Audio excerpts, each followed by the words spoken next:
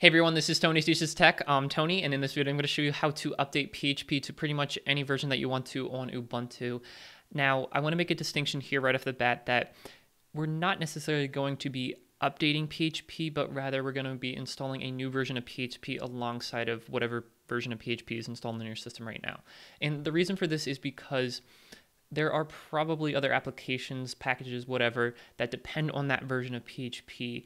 And if you would change that or update that version that you have installed right now, then you would have to take care of updating those packages as well. And it just gets to be a big mess of managing all of those dependencies. So in order to simplify that process, what we have to do if you do require a new version of PHP on your system is to simply install a new version alongside of the original version. So that's what I'm going to show you in this tutorial video. So let's go ahead and get right on into it. I have an Ubuntu server here, 20.04, and right now I have one version of PHP installed, and that's the version of PHP that is recommended by the system. So if you already have PHP installed and you try to do something like, First, let me show you what version of PHP we have. So if we do php -- version, we have PHP version 7.4.3. Now, if we do something like apt install PHP, we will be told that we already have the newest version of PHP. If we do something like apt install PHP 7.4, same thing. We already have the version of PHP that Ubuntu recommends you have. Now, if we try to do something like PHP apt install PHP 8.0, we will say that it doesn't know anything about PHP 8.0. And if we try something like an older version, PHP 7.3, can't find that either. So at this point, Ubuntu only knows about one version of PHP, and that's the version that we have installed. And that's the version that if you don't have it installed right now, you can get with apt install PHP. Now, what if we want to do another version? Let's try to do version 8.0. So in order to do that, we would have to tell Ubuntu that there's other software packages available other than what you're currently looking at right now. So we can add a new repository. And in order to do that, we can do apt install software, and this is optional, properties, common. You might not need to execute this command. As you can see here, I already have that good to go.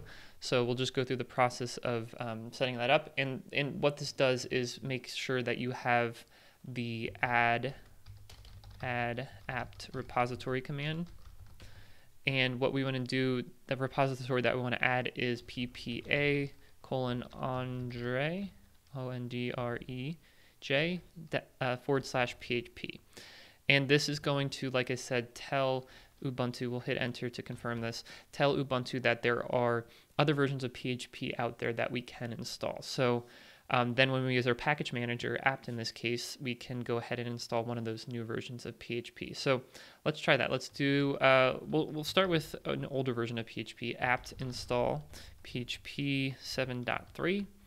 And now that will work, that command, so we can type Y, hit enter for that to install, and that'll take just a few seconds for it to install into our system.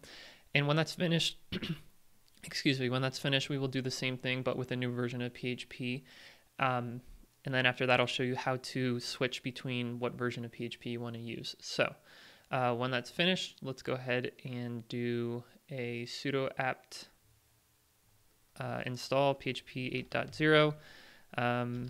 So we'll do that one more time. And because that did take 20 megabytes of space, because that did take longer than expected, I'll pause the video and catch up with you when this finishes. Okay guys, so at this point we have 3 versions of PHP installed on our system. We have 7.3, 7.4, and 8.0. So now let me show you how we can, from a system perspective, work with those multiple different versions of PHP. So again, let's confirm where PHP is installed with which PHP.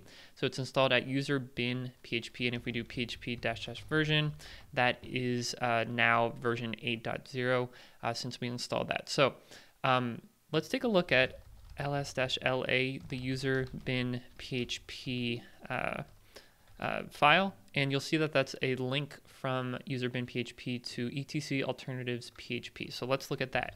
ls etc alternatives PHP, And that is, again, another link from there to user bin PHP 8.0. So as you can see, the system is using this version of PHP, and it's doing 2 levels of redirects to, or links to user bin PHP 8.0. So if we do ls user bin PHP star, you'll see that we have all of our different versions of PHP installed in here. So you can reference them directly, but again, from a system perspective, if we wanted to change what version of PHP the system is using, we can use the update alternatives command to be able to switch between them. So if we do update alternatives --get selections, we'll see that there's a whole bunch of different programs that we have installed where you can potentially have multiple different versions of that program installed.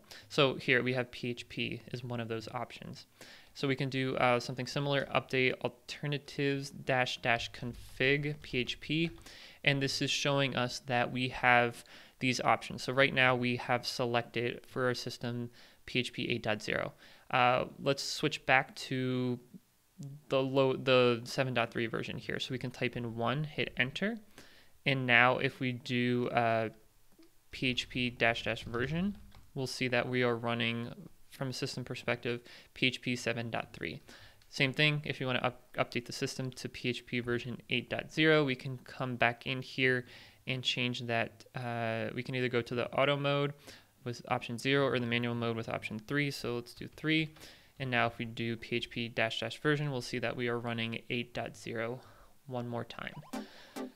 Guys, I hope that made sense. If you have any questions about this, let me know in the comments below. I'll do my best to help you out.